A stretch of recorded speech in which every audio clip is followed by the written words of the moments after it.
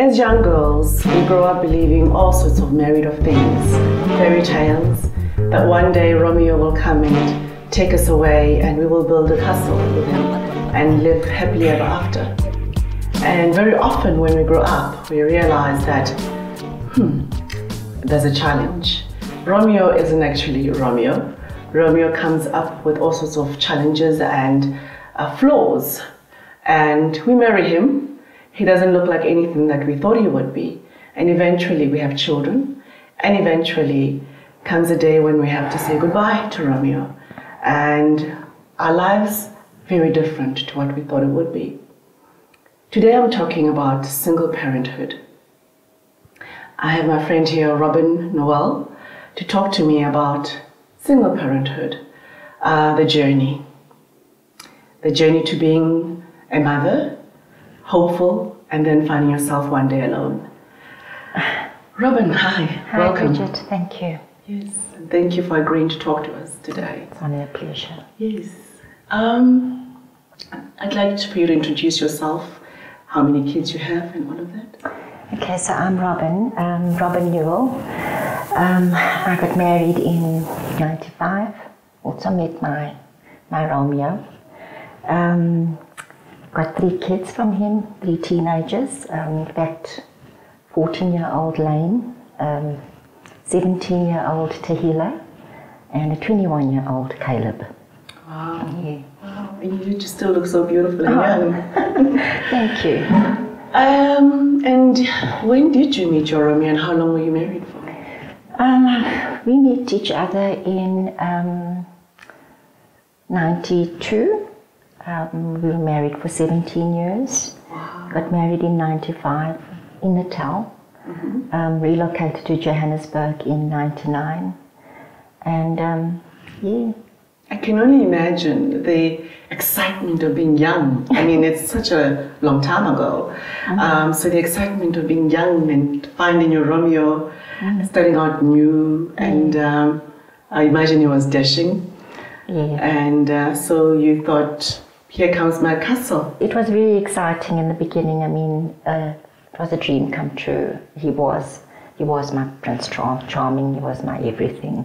Very in love. In fact, you know what? We lived on love and fresh air for most part of the first 7 years of our relationship. And when our kids came into our lives, it was also just marvelous. Wow. Did you experience what they traditionally call a 7-year itch? Yes, I did. Did you? Yes, I did. What does that look like? What is that? That was a painful experience. Exactly on 7 years? Exactly on 7 years. In fact, it was in 2002. We got married in 95, so 2002, and my last daughter was born. And straight after the birth of my daughter, I discovered that he had met somebody else and was in a relationship. That floored me because I was in shock. I never ever thought that he'd do something like that. The perfect world that you'd build actually turned out not to be so perfect after all. Yeah, and you know, the strange thing is that he'd had this relationship, and yet our relationship didn't change. So it was still as the beautiful. I love yous, you looking gorgeous. So you had no way of even thinking it could ever go wrong, ever? No. Actually? No. Yeah. I think that was the turning point, because that kind of betrayal, it goes deep. It touches a very deep place within your soul. And from then on, the trust was just not there, and the brokenness of it. The brokenness of it, yes. Yeah. And the kids, what did that do to them? I mean, I would imagine for some people it's easy to keep that breaking separate, and the kids don't suspect anything. But I've also seen people where the kids are highly affected by it. I must be honest with you, Bridget. I kept it away from the kids. We kept it very separate. It was a private matter. It was between me and him. Life in the Newel household continued with that knowledge, and just maintaining their stability was just critical. It was crucial. Your pain, your pillow, your tears into the pillow, you know, flowing and possibly feeling that helplessness. And so fast forward to today, I would imagine eventually the kids got to know. The kids got to know that the perfect world you'd built wasn't actually so perfect. So there was a lot of stuff that contributed to the end of the relationship. He'd started a business in Natal, so we relocated back to Natal. In fact, I stayed in Johannesburg because I still had to maintain. That was the prime of my career, so I couldn't just up and leave my job to assist him or to be with him in his start of his business. But having said that, we had a good infrastructure in Natal. We moved our kids back there, he moved back there, we put them in schools. I commuted, and actually I commuted for 8 years. So I can't say that just him and what the betrayal that happened in our relationship contributed to the demise of our marriage. The distance did as well. So I carry some of that responsibility. Wow, it's interesting that you're saying that it's actually there's a big role he played in the breakdown, but so was your part as well. Because very often, as women, it's easier for ourselves to see ourselves as having been the one done wrong to. And as a result, it's the villain. Romeo was a villain. Somehow there's a duality. There's your space in it, and so is his. Today, being a single mother, what does it feel like? Bridget, life as I knew it changed. That fairy tale and that stability, that home that we'd created for our kids, it ended. And as a single mom, I cannot say that it's been an easy journey. It's been a very tough journey.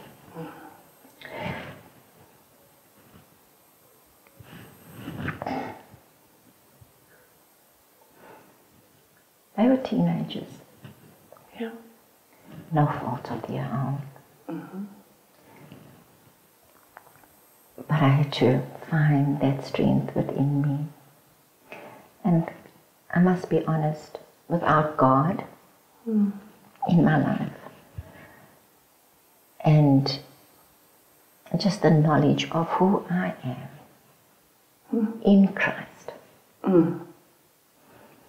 has helped. The guilt was there, so there was a lot of guilt, even with the kids. They didn't know part of the story. So now that they are teenagers, it was easy to have a conversation with them and explain to them actually what actually happened and how we'd come to this place in our lives. This change. Growing up teenagers there's a lot of fun. yes, and you're a young, beautiful mom. So clearly there's that connection at least. So we find a lot of fun in what we do as a family. But there's also some pain as well because they're exposed to so much. And that needs a father. It needs that male figure. To help you. And he's not present. So the kids have been with me for a bit since the divorce. They've stayed with me, and I think that the pain for them is just not having their dad around. Both parents, because I think for especially for a young boy, Caleb, he needs counsel. So I'd have to. So I'm still playing the role of mom and dad. So very recently, I went through a process with my own children, who I'm a single mother too, and it's a process called psychotherapy, and children's psyche gets sort of looked at to see how a parent can complement and assist their children in becoming the maximum potential being that they can be.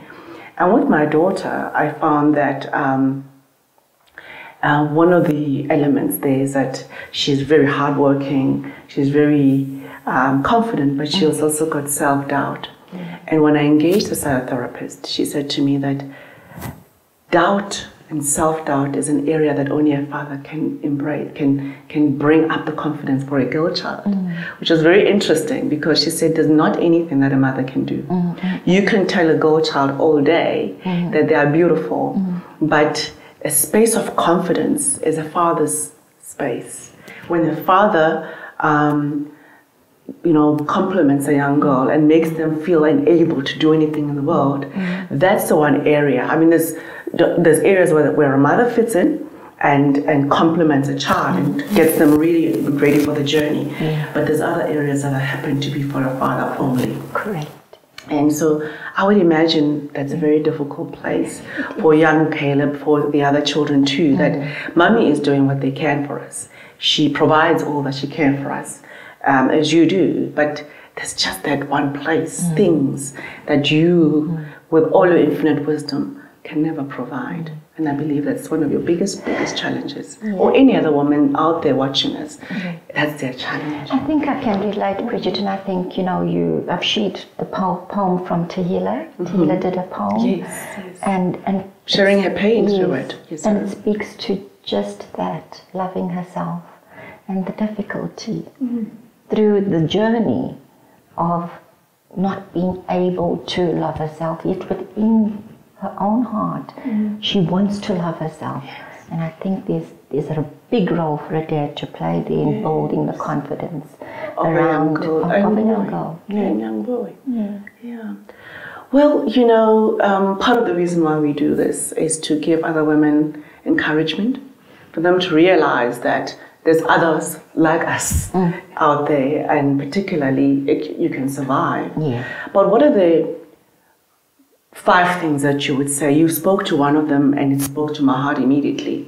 The journey that you had to walk with God, because part of the whole thing is that without God you wouldn't have made it. But what are the, maybe let's say 4 other things that you would say to a woman out there today watching us to give them courage and inspiration? I think for me, it's just understanding the psyche of who we are as women. So what is the psychology of Bridget? What is the psychology of Robyn that makes us who we are? And God being the first part and of who you are, who I am, who you are. And that strength that makes us wake up every morning. It's I want to live. I'm tired of falling out of bed every morning. Yes. I can't do it anymore. Particularly because you're young. It's you have yourself to still grow. So there's that duality, isn't it? And just trusting ourselves as well, in terms of the decisions that we make. And I must be honest, a lot of it has been about the kids and creating the stability and a home that they can thrive in, and a home full of love, starting with God and making God the center of our home. But at the same time, also understanding that Bridget and Robyn, we also need our lives, so making ourselves feel good about time for ourselves. Time for ourselves, bringing our whole selves into it, be it bringing ourselves to whole selves to work, be it bringing our whole selves back from work to be to this home, to be a mother and be there for the kids, and just constantly building them up and letting them know who they are. That's fantastic. So if I'm to sum up what you just said, is a relationship with God is very important. I like the second thing that you said, understanding the psychology of you. That is so amazing. The thing is trust, trusting yourself, your instincts, your intuition. It's all in there, I guess, isn't it? It is in that there. We have it in ourselves to have some wisdom and perhaps it's to just have the confidence and trust in that. Then you spoke about having time for yourself. Having time for yourself. Understand that you also need to be kind and gentle with yourself in the process. Correct. You can only do so much, Correct. you know. The fifth one that you said is such a beautiful thing, that making them understand who they are, but understanding, I think if I want to build on that, that for them to be able to explore who they are in the safety of being comforted, provided for and guided by you. Yeah, and I think, Bridget, irrespective of how you find yourself being a single mom, in my case it's through divorce, it can be breaking, so it can break you down. The challenge is not to stay down. You embrace your tears for a time and a season, and time is our biggest healing. Therapy has been marvelous for me, be it you find therapy in your loved ones, your workplace, be it through clinical psychology, just to help you get to that place of wholeness again. Yes, rebuilding yourself again, which is a very difficult thing, but it marks success. It marks a certain victory. Being able to say, I like it. You just said, allowing yourself to break, but not allowing yourself to stay down. That is a profound thing. I think I'll take that with me as well. Robyn, thank you. I know it's been a very deep conversation, but this is what this platform is about, having deep and meaningful conversations amongst women, with the understanding and hope that through my pain, through your pain, even through your victory, another woman can learn so much. Yeah, thank you, Bridget. I really appreciate you inviting me today.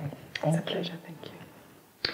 Well, that's it for us today. I think we take so much for granted, that so much is expected of us to be grown up all the time, to always go back to the reference board, the fairy tale book. We don't have to. We evolve, and we will break, particularly through a journey of realizing that Romeo isn't really Romeo.